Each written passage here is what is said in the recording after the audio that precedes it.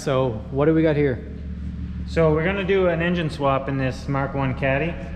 We got a 3.2 VR out of an Audi A3 that we're gonna stuff in this thing. It currently has a diesel engine in it, which probably makes, I don't know, 60, 70 horsepower, if I had to guess. So we're gonna drop the engine in. We got a bunch of parts for it that showed up, and we're gonna spend the evening just opening up the boxes and showing what we have here. So there's quite a bit of stuff we're gonna go through. We got the camera set up, so let's get to it. As I mentioned, we had a bunch of stuff show up.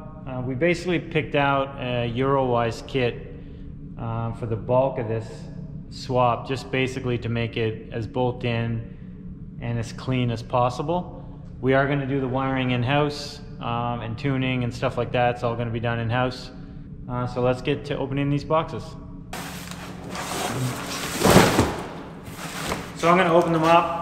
Clayton's probably going to run through exactly what we have, and we'll just chat about it a little bit, show you the items.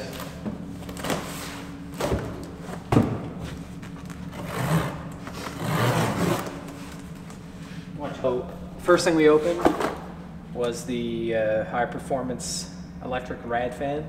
Dave was saying he runs this on the drag car, really good fan.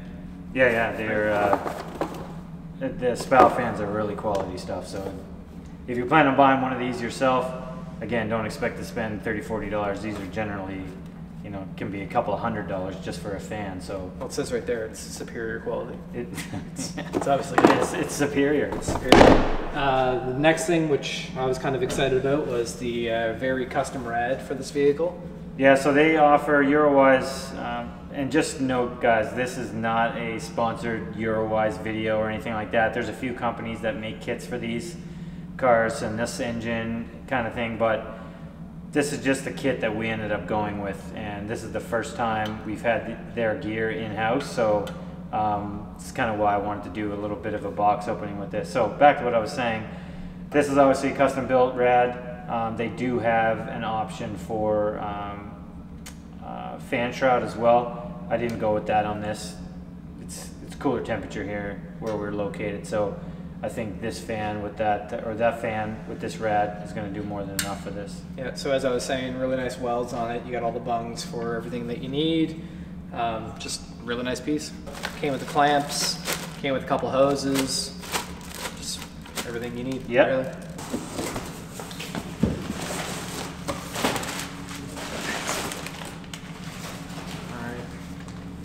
Boxes inside of boxes.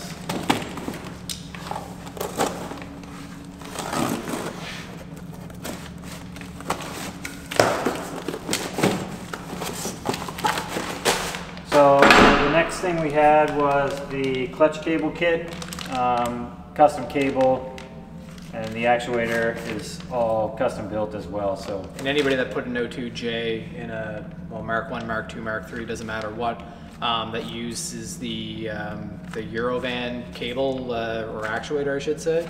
This is a much nicer piece. you're either switching to hydro, yes, or you're keeping the cable set up. So again, this was an easier setup to just keep the cable conversion and go with this kit. Yeah. And I know probably with you as well, most of the time you have to make like a custom bracket to bolt to your transmission. It comes with this, you know, nicely billet piece as well, so nice kit. This is the pedal conversion kit for a drive-by-wire throttle pedal. So again, very simple setup. You're basically going to bolt it in. You're going to put the drive-by-wire throttle pedal on this. So really nice piece. So next up, the subframe mount. This is basically bolts to both frame rails and gives the center mounting point, which again is going to bolt in to the stock location. The stock location is basically just a rad support. It's thin metal, which bolts to, so I think the VR would probably rip a stock mount right out if you didn't have this reinforcement. Yeah, and the mount sticks way out further on the Mark 1, which isn't going to be used obviously in this case. Yeah. The stock mount, I mean. Another axle. We'll just show one because basically they're both the same, except for one's obviously longer than the other. Yeah, pretty straightforward, the axles. Yeah, we're not opening it. It's sealed up. Yeah. So. Again, they're just the right lengths for this engine in this chassis. So And proper cup to spindle. yeah, exactly. Okay. Don't know. Quality handmade by Eurowise. Packing's actually pretty good. We got some stickers and stuff. Oh yeah, the mount kit. Alright, so this is one of the more important parts of this kit. So we went over it, basically every mount that you need for the vehicle. Quite nice welds on them. A little bit of machining work on these, or plasma cut out with the Eurowise logo. Yeah, and all the bolts, the mounts, the bushings, everything. All the bushings you need.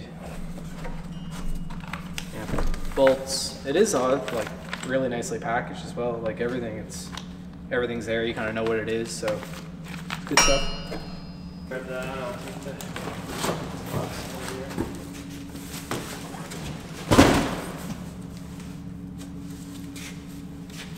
Can you get that, Austin?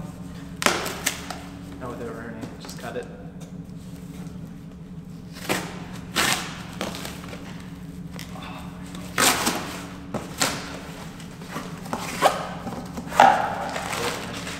Oh yeah, that makes sense. I forgot I got that too. Completely custom built. Gonna give us some more ground clearance for this thing and a little more strength because the factory pan on that engine would be aluminum. So yeah, it comes with the gasket and stuff for it.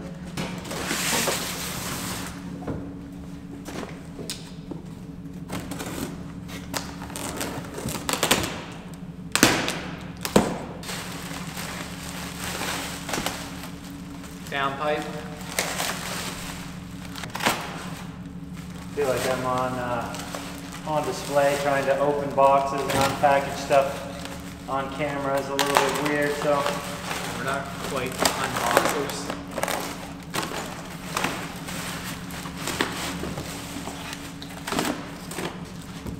okay, so the headers, downpipe, whatever you want to call them, pretty straightforward setup, but again, definitely required to fit this engine in this car. I am going to match it up to a Tectonics catback exhaust, which isn't here yet, but that's something else we're waiting on. But yeah, just a little closer view of this.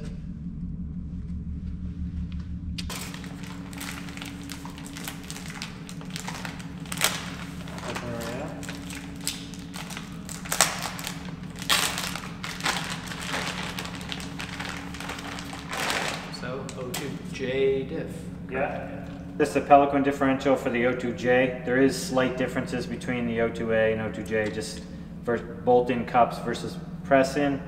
But yeah, these are very nice setups. These specific Peloquin diffs come with the bearings, the seals, ARP bolts, everything needed for this thing. So when you purchase that kit, you don't need to buy anything else. So I've run pretty much all the upgraded diffs in Volkswagens over the years, Wavetrack, Peloquin, Quaife. They're all pretty close to the same. A little bit of difference in the price between them all. I run a Peloquin in my drag car. It's held up to a lot of abuse, so I feel very comfortable with putting one of these in this thing. On that note, this was a little bit of an oddball video, just being an unboxing, not something I would typically get into, but there it is. We'll probably do one other video about this thing when it's completely finished, when we got it on the dyno to see what it'll make for power. So until the next video, be sure to like and subscribe. If you have any questions or comments, ask them below. Anything else, Clayton? No. That's it. We're good. See you in the next video.